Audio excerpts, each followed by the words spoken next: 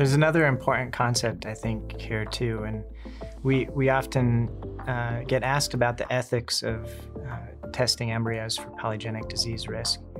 And I like to turn that around and suggest that when you have a couple come in and they have a known family history of one of the diseases we can test for, I think it's actually unethical not to tell them about the options they have to reduce risk in their offspring. One of the things that we've developed is something called the Embryo Health Score. It's based on polygenic disease risk analysis.